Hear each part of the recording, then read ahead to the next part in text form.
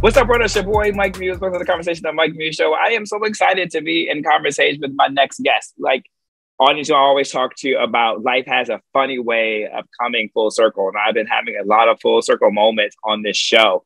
And I am just so thankful for those full circle moments. But I've always had this idea about getting older. And the idea for me about getting older was about nervousness, didn't want to be old, wanted to stay young forever, wanted to stay in my 20s, wanted to do all the clubs every night, you know, and just be reckless and not have responsibilities. And I always thought getting older, I was going to be boring, life will be over. But as I gotten older, it's only beginning and it's getting so much fun. But the beauty of it is that you get to you have the chance to do really dope and incredible things with dope and incredible people who actually become your friends.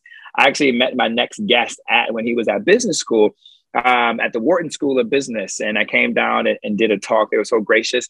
Him and his fellow cohort, who is my family, Brian Lattimore, they invited me down to do a talk. And I've seen him in his MBA program. And since then, seeing this brother do incredible things, from starting his own spirits company all the way to being on commercials for American Express, to now managing a portfolio focused on Black spirit founders and really finding ways to advocate them. And audience, this is all that I advocate for. So without further ado, I want to introduce you to the managing director and CEO of Pronghorns. What's happening, Jomaree Pinkard?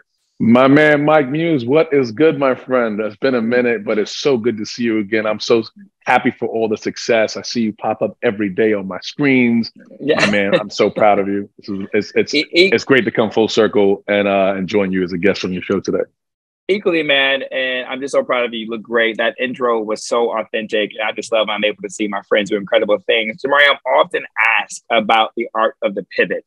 And I wouldn't necessarily say you had an art to pivot going from your MBA into the liquor industry and the spirits industry, but you entered it in a time when it wasn't all the rage. It wasn't all the buzzwords, right? And so how did you know, were you able to read the trend that this is what you wanted to go into? Because people come from Wharton or other top 5 B schools. Let's say top 10 to widen it out. They number one, but I understand where we're going. Listen, I'm trying to be politically correct. You know what absolutely, I mean? Absolutely. I said top 5. I got you. On the top 10, think everybody will include it. Mm-hmm. They typically tend to go into Wall Street, into investment banking, into private equity.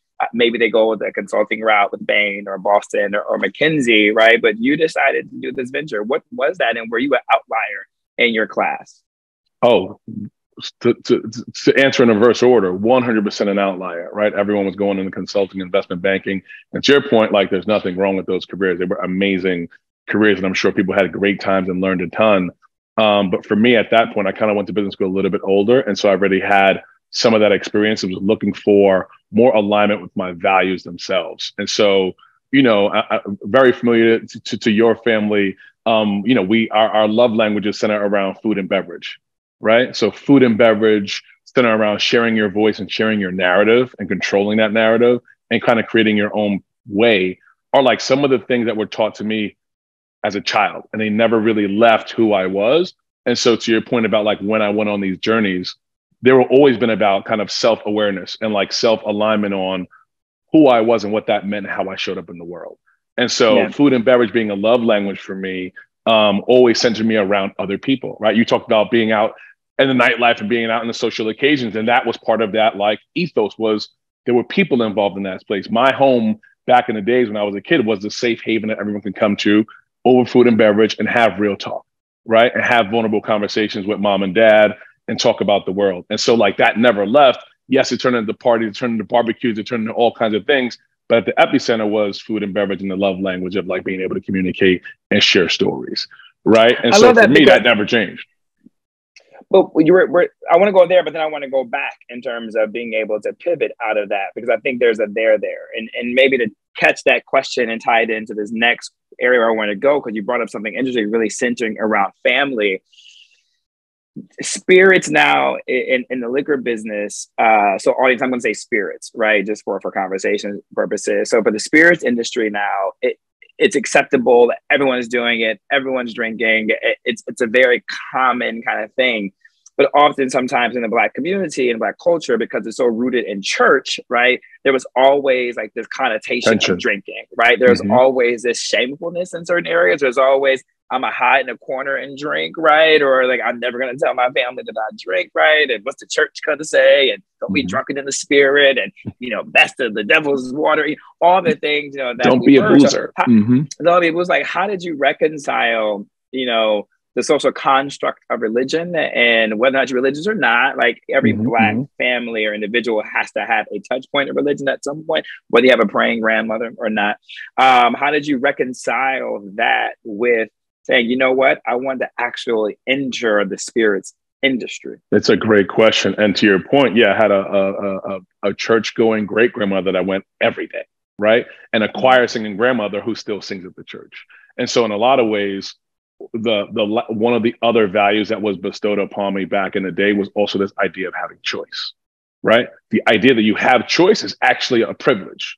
When you think about a lot of our forefathers and mothers, they were solving for chance when they came from wherever they came from. If they had the ability to traverse the South to Michigan, like yourself, right? It was all about this idea of chance.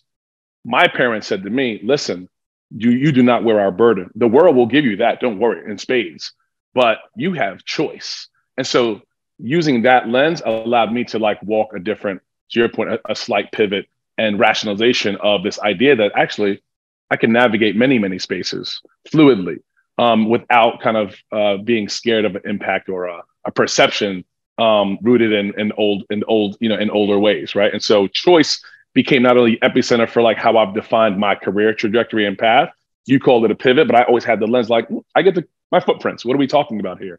But also the idea that I get to create a bitters company circa 2011, 2012 with great friends, Eddie and Tobin, around this idea of, we're not the hero, but we can be the sidekick, and that's cool too. And we can like power that with choice because you want to drink along a continuum. So you get to participate in not only the cool cocktail enthusiast, Death and Company experience, but you get to go to the dive bar and do the same thing because you have choice along the continuum. And so you can't like pigeonhole me for my individualism or what I'm drinking, right? Or how I'm drinking. And so I think this narrative for me is a through line that takes me to Pronghorn today, which is about solving for choice again along the kind of underrepresented spectrum, right? So for me, the lens has always been the same. It's just what part of the journey are we on now that we're providing more access points to others who are looking for the same kind of change, right? Or the same access to this choice that in so many cases we often don't have a chance to be involved in, right? And so when you said earlier today, this idea about inclusion, well, that's only going to be relevant and real if people have that choice. And so that's how I reconcile kind of that piece. Well, audience, as you know, I'm just here to moderate discourse. It's rare that I'm even leading a conversation. So, Jomaree, you just entered the space now where you are officially a co-host because you have guided me into the point where I'm now stuck on choice. I cannot not think about that anymore because choice really symbolizes freedom, right? And so for a Black person to say and to recognize at a very early age that their Constitution is rooted in choice, that is a revolutionary act unto itself because it gives you the freedom to explore and to do, as you want.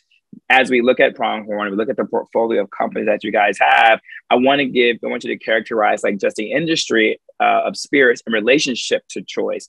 Because often I feel that, due to marketing and advertising, I think it's so segmented by race demographics. And I often believe for choice, we're not presented other alternative spirits such as beer, right? If we get a beer, it's only one type of beer, right? Like we don't really get the full spectrum of portfolios of different types of beer that is there. So we're not even being marketed and advertised to as a potential to even maybe could even enjoy that, right? When we look at champagne, I'm a big lover of champagnes. We're only presented a really particular type of champagne, but there is such a plethora of a wide ranging portfolios of champagnes that exist that are even better in terms of taste wise, but we're never presented any of those opportunities. So I just want you, if you could elaborate on how the marketing in the spirits industry eliminates Black individuals from having choice to end up to expanding our palate to be open to other things. Man, it's a great question. And thought, right? this idea is really centered around the idea of access or inaccess, right? To your point about your ability to be marketed to or to be represented in the actual spirits or the beer, wine, champagne is actually a byproduct of not being reflected in the community that's doing the work, right? And so if I take a step back just to kind of like paint the full picture, you know, 12, 13% of consumption pro rata Black population with kind of the bev alc industry. But the representation at the executive level, 2%. The participation at the labor force level in terms of people who work in the supply chain, the supplier level, the distributors, 7%, 8%, right? So just the actual representation in the industry is going to therefore bear certain fruit, right? And so what Pronghorn is here to do is kind of like reconcile not only the founder journey and the entrepreneur journey, but also the talent journey inside the industry. And so this idea of Pronghorn is two-pronged, right? Just to take another step back, the pronghorn itself is the second fastest land animal in the world, only second to the cheetah. And so in a sprint, the cheetah would win every time. But in a marathon, the pronghorn would win 100% of the time. Why? Because they can traverse many hundreds of miles at a time through vision, speed, and endurance. And so the pronghorn kind of exemplifies this idea that we are reconciling the industry with vision, speed, and endurance over a long horizon by investing in founders and brands and investing in talent to bring into this system, right? And so that to the point answers your question about like when that starts to have a little bit more balance, I think you'll really start to see different types of things come towards your way, right? And that's kind of what we're doing here with some of the brands behind me that we're talking to, you know, investing in to kind of like paint that picture, right? And provide that access where it makes sense. That there's more varietals that are out there that have different tastes that are very expansive and hit the notes really differently from the sweeter side to one of the drier side to the brut side. I particularly love like a white imperial moet in the summertime with ice and a mint and a lime, right? And kind of make it very refreshing. And so there is that. When I'm looking at the Pronghorn portfolio that you guys have, I find something really interesting, just doing a brief overview. You guys have rums, you guys have tequilas, you guys have bourbons, you guys have some whiskeys. What's interesting is I see that you only have, well, as far as some of the highlights that I'm seeing a really good blend of different types, right?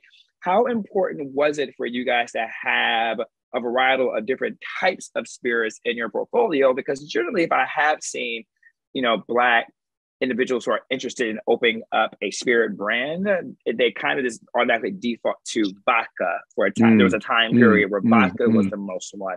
So what was it about the intentionality of how you pick the type of spirits you want to have for your portfolio? So I guess what is like the thesis of your portfolio? Because every VC and founders have different, you know, interests. Well, some is healthcare, you know, some is fintech, you know what I mean? But I'm just curious, what is your thesis? It's a great question. The thesis is actually centered first and foremost about this idea that founders are over mentored and underfunded, like central thesis, right? And more about less about the categorization today. That'll get there, but that's not the core of the thesis.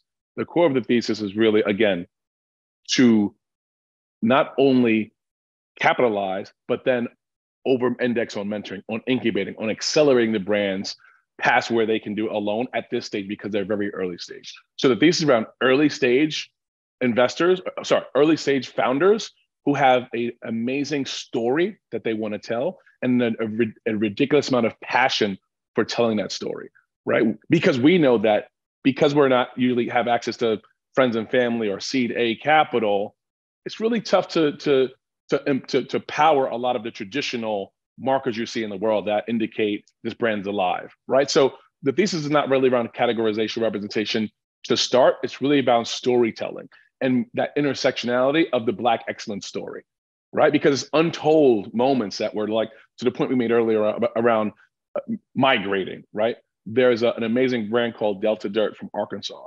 The family's grandfather brought the land back in sharecropping, right? They've harvested corn and vegetables and sweet potatoes for years and years and years. The father comes back home and says, I want to harvest the sweet potatoes to make sweet potato vodka, right? So story, the Delta Dirt, the dirt is so rich, right? And so could you imagine, again, not a huge brand today, but hopefully, and God willing, it will be. But the idea that this story is so empowering powers a lot of where he is in Arkansas, right? It's powering the community. It's providing jobs. It's providing a narrative that we don't get to see. So these are the kind of stories that are more important to the thesis today, which will bear fruit later, right? And so I want to make sure that we are trying to be commercially responsible and successful for the brand, but also have this idea of storytelling and mission that's at the core of Pronghorn. I want to advance that, but I do want to stick with the Delta Dirt because I love what you think about the storytelling, because you think about the idea of Black farmers and what Black farmers used to have back in the time period, right? They got stripped away. There's so many acres that have been stripped away from Black farmers, and this movement now to save and protect Black farmers and the importance of Black farming. But more so the idea that this is a sweet potato vodka. I am dying to try that. So Jomaree, please bottle send coming me a your bottle way. of that, because I do coming love your way. when that's there, say less, because I actually do love a potato-based vodka. And so my favorite potato-based vodka is Chopin. And I think that makes such a really great martini, and in really particular, a Vesper martini. There's something about the mix of a Hendrix and a Chopin with the Vesper is just a chef's kiss. It's a chef kiss martini. And so now, though, I do want to just kind of pivot down in terms of like, yes, the storytelling in terms of how Pronghorn looks at the types of founders they want to invest in, right? That part I do get. But is there any thought process in terms of the category of types of spirits that you guys are looking for? And I'm only saying that for individuals who are listening who may ultimately be interested in pitching you and really figuring out how to be a part of the cohort and the incubator system. Absolutely. I mean, we are looking from everything. I mean, what's the sweet spot obviously right now in the industry is whiskey and tequila, but rum is having its heyday, and I think they're right around the horizon, right? But with that said, we're looking at sorrels and all liqueurs and non-alcs, right? So we want to make sure that while we're focused on the spirits category for now, not wine, not beer, not champagne, but spirits, it's everything. Why? Because there are untold tapped markets and stories that haven't been told. If you think about, sorrel, for example, there's a huge market there of indigenous, folks who enjoy that spirit type, but are not represented on the shelf, right? And so there are market opportunities that are sitting there for the taking, or for the exposure, for the marketing, or for the storytelling. And so we don't want to be limited to a certain category for the viewers out there. We want to welcome other stories that aren't told, because that happens all the time. Think about cachaça, right? There are places that we've been that we know that there are indigenous, there are Black Americans, there are Black people there. And we want to make sure they are welcome to the table to talk about their stories, because those are, to the point about the thesis, the reason it's not so poignant as a traditional VC is because we're trying to be very, very mindful that the old theses of yesterday don't work for our space, for our community. So let's bend that narrative. Let's change that space and bring to fruition, those untold spirits, those untold entrepreneurs, and those untold stories. So for those people who have those untold spirits and those untold stories, untold entrepreneurs, those individuals who can make a mean cocktail in their basement, right? They can make a mean thing that they bring to the family reunion or to the function. We love the word function, right? To the function that they have. How, once they email you and they start engaging in conversations with Pronghorn, how does Pronghorn operate? What are the things that you do for founders that's in your portfolio? Because I find this fascinating, because we don't hear often about VCs that invest specifically into the spirits brand. And so we traditionally know, if I'm a fintech startup, I typically know if I'm going to go to a certain VC, what I can expect to get. I kind of know what to expect. I'm going to do a pitch. I'm gonna get some money. There's gonna be some equity play, and then I get invited to the portfolio, and then they do X, Y, and Z for me. So talk to us about the process. If I have some things I'm just making and cooking in the kitchen, I want to expand and grow. When they tap into you, what do you guys offer? Absolutely. I'll tell you, a few things. One is that our kind of our success is built on this idea that we're going to invest in 57 Black-owned spirit companies over the next 10 years. Simultaneously, we're going to help 1,800 individuals retain employment within the industry. With that said, our process is different in many ways. Our process for evaluating kind of brands, if you will, can actually start the concept phase. It doesn't need to be a fully baked brand that has in a market, but that'd be nice if that is, and you're able to do that hard work already. Fantastic. But we try to do, which is different than I'd say most investment vehicles, is we're actually taking you on a journey of not only before investing, of getting to know you, but vice versa. This is a partnership. This is a relationship. We want to make sure that you not only understand your brand story, but you understand the actual industry at large. So our process takes many, a decent amount of time, but it's rooted in this idea of education along the journey. So that you have your own bespoke process to how that happens. What that means, and if I double click, is our first call is all about you telling us our story. Our second call is about all of us telling you our story, just so we understand if we like each other, if we want to work together. Because to your point, we just don't invest and walk away. Once we make that investment after a long kind of relationship building bond, then we kind of sit side by side with you and help you think about your own playbook. It's great to have mentors that are like, helping you go in this direction, that direction, but we actually get in the shotgun seat of your car and say, like, show us the playbook. Does it make sense? Here's what you should think about supply chain. Maybe here's what you should think about route to market. Where's locale to you? How are you marketing? Do you have enough money to do that? If so, here's how you should think about it, right? And so we're not telling you what to do by any stage or any means, but we're definitely giving you recommendations based on over 100 of years of experience that the team has here at Pronghorn, right? And so we're trying to take a very, very bespoke approach to each brand. And to your point earlier about like categorization, every brand, every price point, every founder, every market opportunity is slightly different. And so we don't want to make any claims about doing something copy paste. It doesn't make sense, right? So we know if access is your challenge, it's going to be access to capital, but it's going to be access to know-how that we want to unlock for you, right? And so Pronghorn is very, very big on unlocking value in many, many ways. The same goes for what we call the bridge code, the talent building side. We don't want to just say, here's a job posting. We want to say, not only is a job posting, here's a certification program that we're building to help you get ready to enter the actual industry itself. Not only that, we'll pair you up with recruiters that are looking for talent, but you may not know that they're there before you even get to that stage. So we're doing cultural mixers with kind of like, HR teams of different organizations.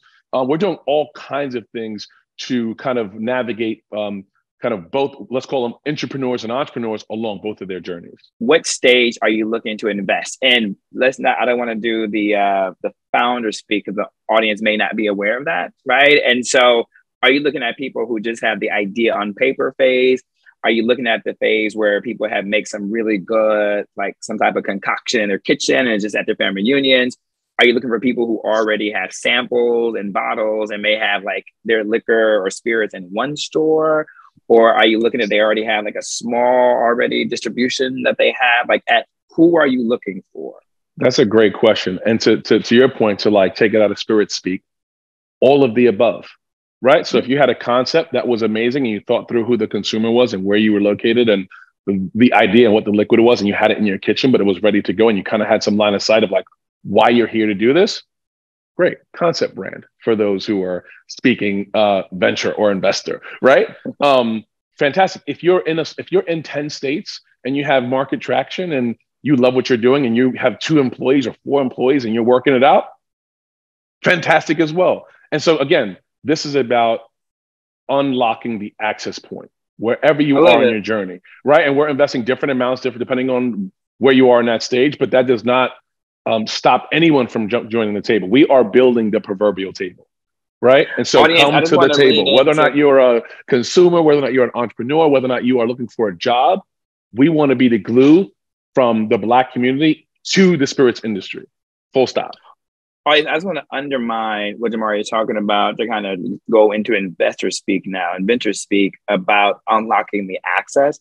It is rare, unlocking the access point for founders. It is rare you have VCs and funds that have such intentionality about who they want to unlock access to, who they want to give it to, and how they want to support. I cannot stress enough his use of the word unlocking access. Wherever your access point is needed, that's where we come in. And that is rare. That is a rare thesis within the investor community. So I just want to point that out. And Jomaree and to Pronghorn, I just wanted to salute you guys for doing that, because if only we had more VCs and funders who really understood that, because I believe both can be true. I believe you can have intentionality and be willing to unlock access, and you can still make money, right? Like one doesn't have to compromise for the other. As we wrap, I can talk to you all day. This means you have to come back on the Mike Muse show, and I have to get to that bar. That's for that sure. Absolutely. I always talk about, you unlock something in me. Speaking of unlocking, you unlocked something in me in the beginning of the conversation where you were talking about love language being food and spirits. I've always talked to chefs, in particular by people who can cook really good. I'm just like, the reason why other cultures and entities sometimes have a tendency to take what is known as food that are traditionally considered to be a soul food or traditionally to be from the South, right? Or Black people's food, take it, monetize it, sell it, mass market, right? And it becomes a huge commercial success. And I talked to this Black chef one time. I was like, why do you think we just don't, get involved as our opening restaurants, become chefs or try and monetize our food in some capacity? He said, because we always look at food as an act of love, right? Like when you go to grandma's house or other people's houses, the money may not be there, to take 10 people out to a birthday dinner. So instead, what your loved one would do is get up at 4 a.m. and make that pound cake from scratch, right? And the whole night, and work so hard so that you appreciate and you feel the love of that. And so I've always looked at the ways that we have to start looking from food from a moment of love and see it as love and that can be monetized. So, but it's almost just a mental shift. You use the word love for spirits. I never thought about that. And our final conversation statement I want you to end on is, how should we in the Black community be looking at spirits from a place of grabbing a drink with your friend into turning that idea of drinking your friend into monetization? That's a great question. Wow. Well, I think this idea for me, it's really centered around the space that's created, to your point, when you're having it with your friend, is a space that's, for lack of better terminology, it's a vulnerable space, right? You're kind of like breaking bread. That means you like broke down a barrier. So it's about vulnerability. Then it's about having deliberate disagreement or debate or conversation, which leans into this idea of trust, right? Once you like have a little battle and tussle, you start to trust that process and that loop of vulnerability with that friend. The conversation, to your point, needs to go from this idea of what that chef said is, they don't necessarily trust the commercial idea, right? It feels like it becomes disingenuous once you put it into that space. So I think that really the idea of trusting it to be commercially successful, this idea from taking a vulnerable moment and vulnerable space into having a little bit of conflict with it and understanding and unpacking that, wait a second, if I access this in a different way and build trust with the community around me, they'll feel it too, right? They'll come back to grandma's house with that sweet potato pie as well, because you've built in the trust loop, not just the beginning part of it. So I'll leave you with that as my. I love that. Jomaree, I'm assuming that was a beautiful way to end, brother. Listen, pronghorn.co is where you can find us, PRONGHORN.co. But if you want to find it in their brands today, go to reservebar.com. If you're in New York, Happy Cork. There's a ton of places where you can find Black-owned spirits. Please come to our website. Please shop the portfolio. If you're looking for a job in the space, come to pronghorn.co. There's a job board up there right now. We have an entire team dedicated to helping you find employment in the space, from HBCUs all the way through to executive suite. So please is that how I find the funding too? Is that how that is how you find the funding as well. Okay, absolutely. Perfect. Jomaree, stay right there. Our team awaits. I love that. Stay right there. Audience, get to drinking and get to monetization. If you don't have an interest in having your own spirit, but you're listening to the show and you have a friend that does, make sure you let them know about Pronghorn and how to tap into it. Until next time, folks. Peace.